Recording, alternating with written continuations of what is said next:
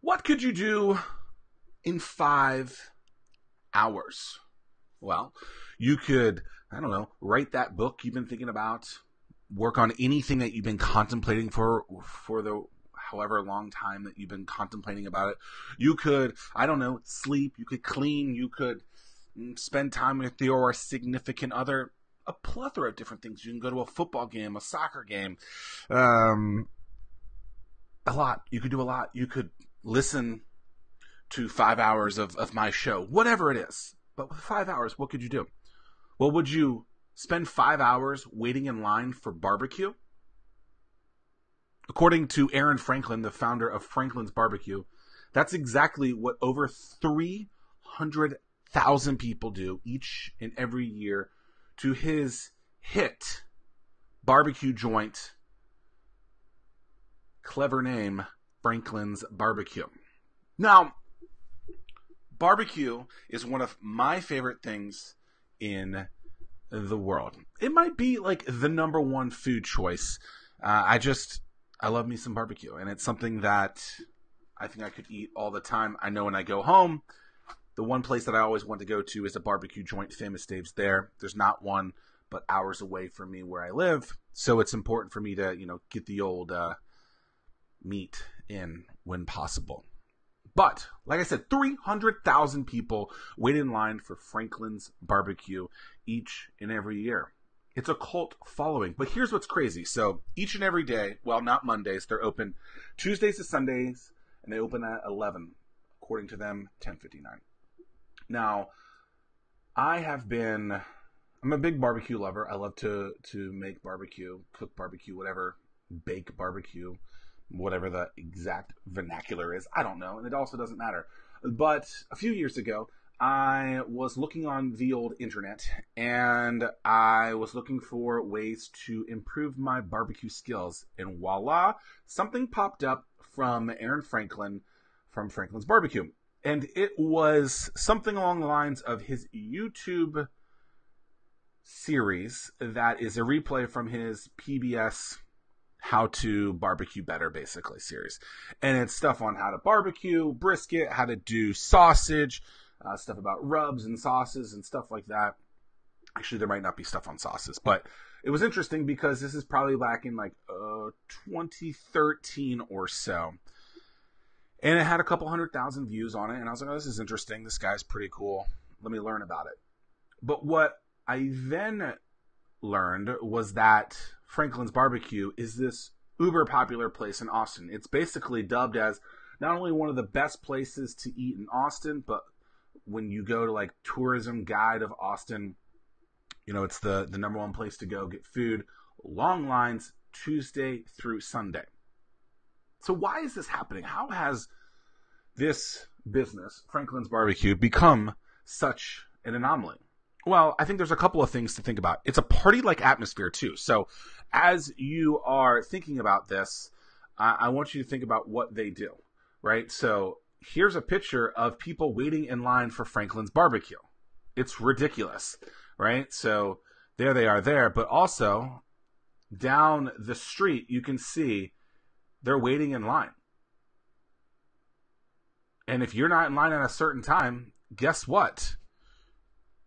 You're SOL. You're not getting the love, right? So if you want some of the Franklin's Barbecue, you have got to be in line for it to happen. And guess what?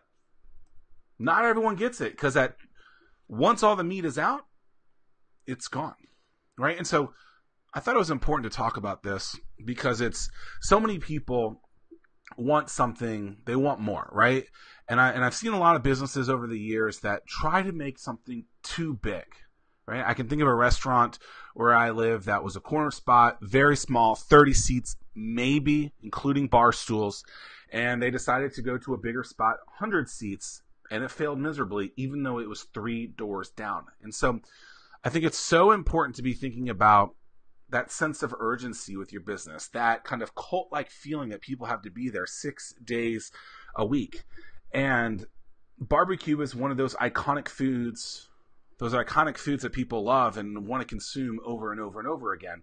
And it's something that people, like I said, are waiting willing to wait 5 hours a day for. The supply and demand alone is ridiculous. They apparently make 106 briskets a day, of which monthly is about 45,000 pounds of brisket. I don't know what on a scale that actually looks like. It seems like a lot. 300,000 people a year, obviously that's a lot, right? They have tons of burners or whatever smokers, whatever the exact wording is. I'm not a barbecue pitmaster, people, but what I like to do is I like to think about things that I love and then dissect what they do really, really, really well. And so the origins of Franklin it's Aaron Franklin and his wife, and they started a food truck back in Austin in 2009. It did well, lines out the door, and they were hoping just to sell a couple of briskets a day, right? And that demand became so popular that they decided to open a brick and mortar. And that brick and mortar got so popular that they decided that basically every day that they're open, 6 days a week, 11 to 2-ish is basically what it is, that's all they're going to do. And that pent-up demand allows people to come back each and every day. Sure, they could probably be open for breakfast. Sure, they could probably be open for dinner. But would they have a line out the door all the time if they did? And it's a question I think a lot of people in business need to think about. Do you really want the big thing? Or can you get more out of the limited? And I think, and it's not like these guys aren't working. They're working 24/7. There was a Bon Appetit episode where they're basically working around the clock 24/7. So it's not like they're not there working. The meat's got to smoke for 16 hours. So someone has to be there tending to this. So it's not like that's not happening. But it was a conscious effort by the Franklins to not be open all the time. And I think that's so important, and that actually helps their business. It helps them get more people in there all the time. Because if you think about it, waiting 5 hours in line wouldn't happen if they were open, let's say 11 to 10 every day, because then it would just be available all the time. So the allure of it wouldn't be there. So there's something about the supply and demand. There's something about the party atmosphere.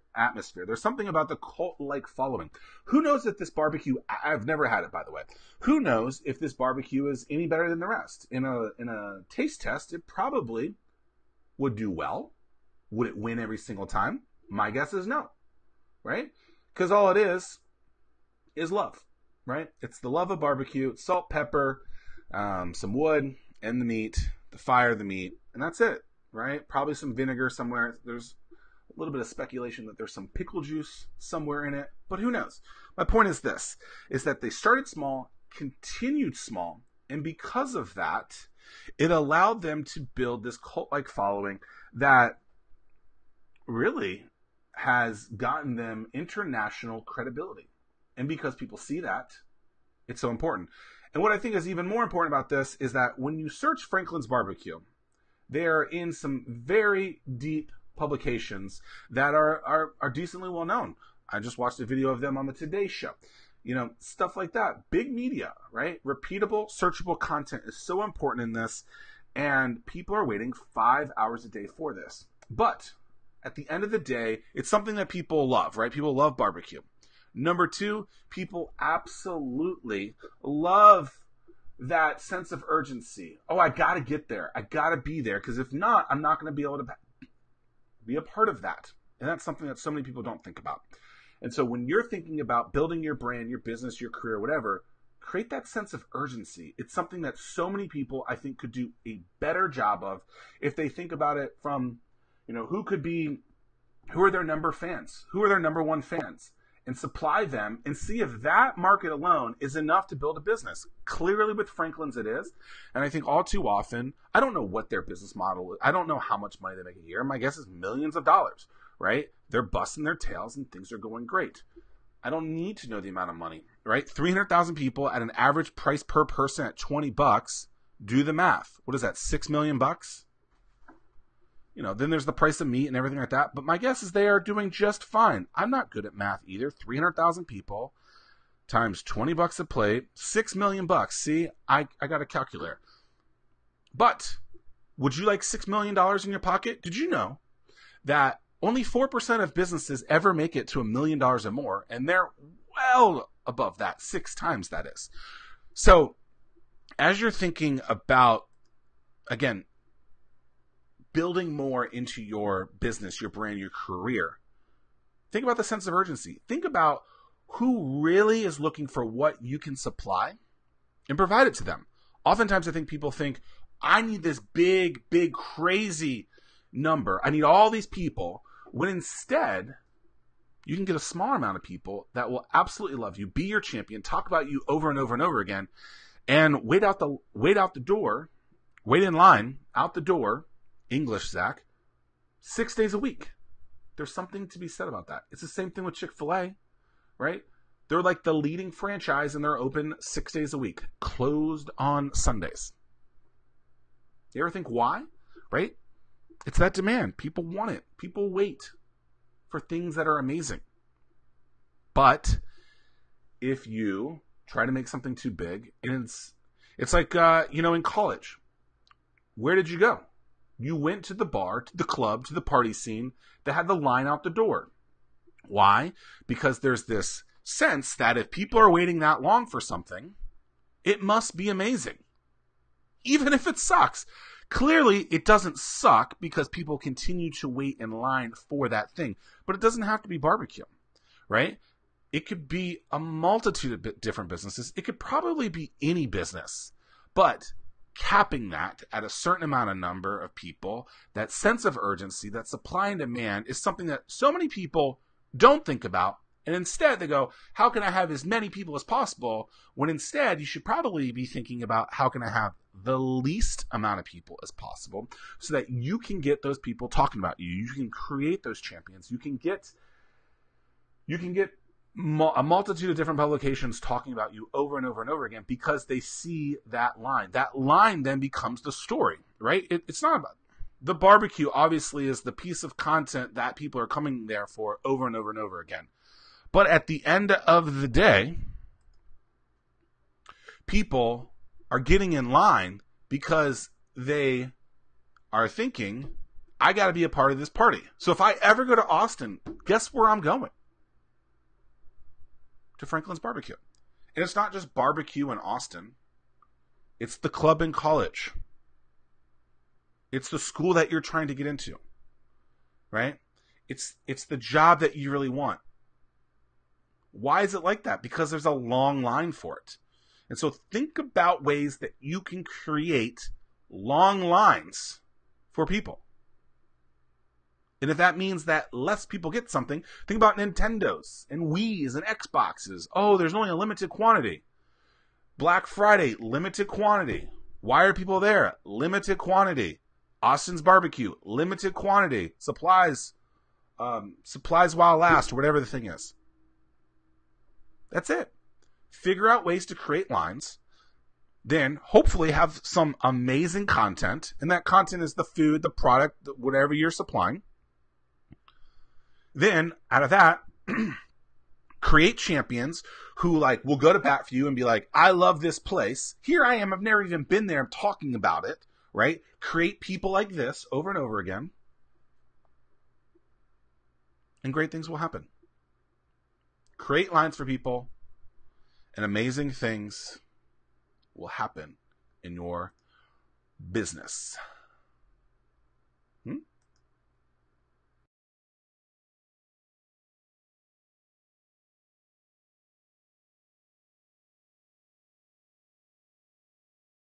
All right, real quick. As you guys know, I wrote this book, Anomaly, How to Finally Stand Out from a Crowd. A lot of people have gotten their hands on it so far, but guess what? Technically, those were all advanced copies, right? So the official date that Anomaly is coming out is this April 2nd of 2019. I almost said 2018 for the first time this year, but I didn't. 2019. And look, if I've ever made an impact on your life, I'd love for you to pick this up. You can go to zackmillersays.com/anomaly. You could look for Anomaly on Amazon. The Audible will be out soon. I would be forever grateful if you could pick up a copy. People that have read it are saying they can't put it down. Someone the other day that I talked to, I saw them on a Friday. Then I saw them again on Monday. Said, this book is amazing. People are saying it's the blueprint that they wish they had. And a ton of other things. So many good reviews, I can't even think of what they are. But if you're someone that's looking for ways to stand out for cheaper than the price of the book, this is exactly what it is. I wrote this book because after giving a webinar or a workshop a lot of different times, a very similar webinar or workshop many, many times, I recognized that I was getting this comment. Hey, Zach, I've been to a lot of these workshops before, not with you, but with other presenters. And I always left those events, those webinars, unsatisfied. I just felt like I didn't know what was next. I felt like that person was just pitching them to then take my really expensive course or become my consultant for tens of thousands of dollars. And honestly, even if I have that money, I don't think I was going to get the results. And so, but after your talk, I felt that actually I knew what to do next. So I said, well, how could I take the concepts in this book, plus a billion other things that I've done with other people that have gotten amazing results, and put it into one book? And that's exactly it. Anomaly, how to finally stand out from the crowd. If you want a copy, actually, let's do this. Tell me you want a copy in the comments. Email me, Zach@startwithhatch.com. Or follow me at Zack Miller Says everywhere. It's Z-A-C-K, not any other spelling. Z-A-C-K Miller Says, S-A-Y-S. Wherever you consume content, I'm probably there. Message me, and I'll give you the direct link. And maybe I'll throw in something special with it. Like maybe I'll take a couple strands of my hair and provide that to you too. I don't know. But look, would love it if you could pick up a copy. Pre-order on Amazon now. It'll arrive April 2nd.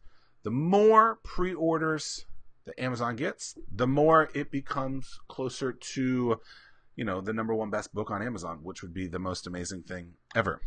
So it's $18. If you can buy one copy, that'd be amazing. If you can buy 5, that'd be even amazinger. And if you could buy 10, that would be amazeballs.